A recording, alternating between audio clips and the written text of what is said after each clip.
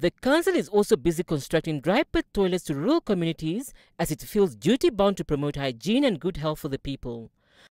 Under the Harambee toilets, during 2017-18 financial year, the budget of 15 million was allocated to construct 476 toilets in the Karas region under the Harambee Prosperity Plan. Under that program, 154 toilets were constructed at Aus at a cost of $3.9 million. Currently, construction of sewer services in Aus is underway to connect the lost part of the settlement to the main sewer. Another 96 ablution facilities across the region will also be constructed. Of these, 56 are in Keetmanshoop Ileni informal settlement and were handed over recently. Persiba constituency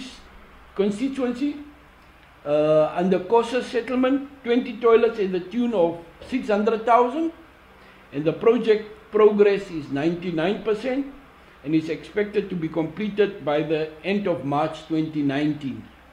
And then Karasburg East constituency, that is Gruno settlement, 20 toilets at the tune of 600,000 Namibian dollars, and the project is 90% completed and is estimated to be complete by the end of March 2019.